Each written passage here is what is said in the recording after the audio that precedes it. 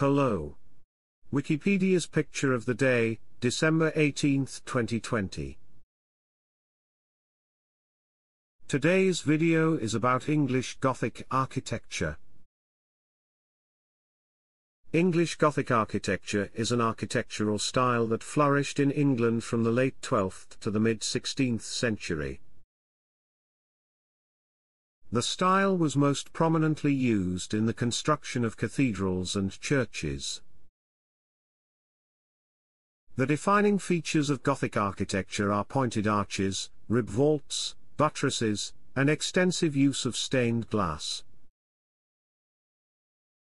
This photograph shows the Gothic cloisters at Gloucester Cathedral, which have the earliest surviving fan vaults in the country, designed between 1351 and 1377.